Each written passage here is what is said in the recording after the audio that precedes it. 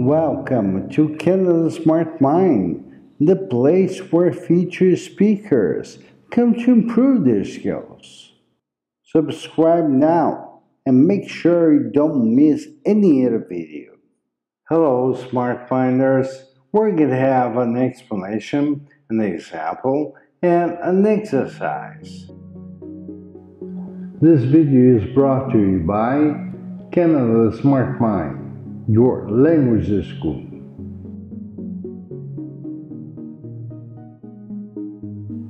Answer. Which one is the correct use of to must? B. We can must read the contract before.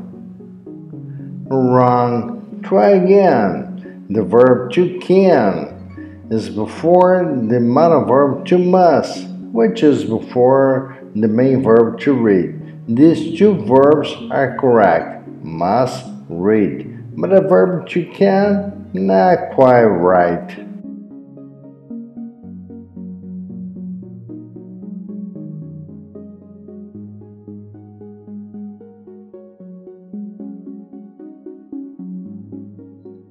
Thank you for investing your time with us, Smart Minders. We also handpicked these videos, which we recommend you to watch next.